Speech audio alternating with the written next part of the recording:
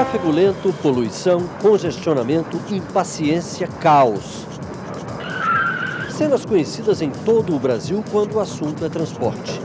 Um desafio para os governantes e tensão constante para motoristas e pedestres.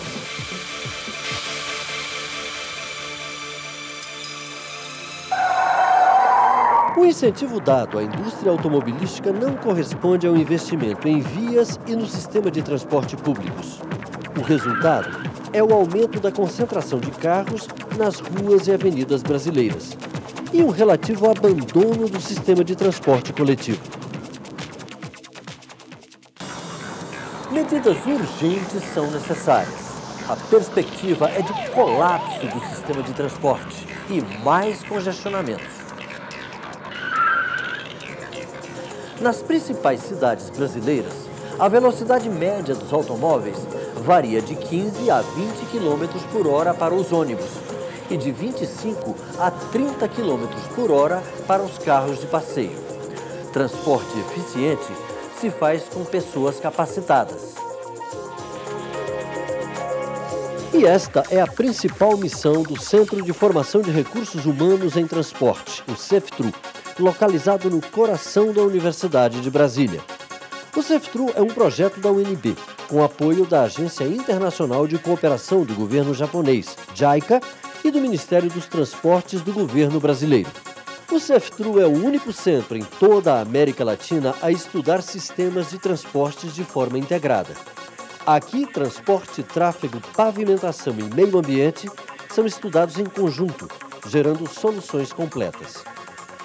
Pela interdisciplinaridade de todos os assuntos que são tocados aqui, convergem para a formação na área de transporte, o aluno tem um conhecimento amplo de engenharia, de economia, de meio ambiente. O CEFTRU possui uma característica muito especial no que se refere à questão ambiental, pois é o único centro da América Latina que trabalha voltado para os impactos gerados pelo transporte.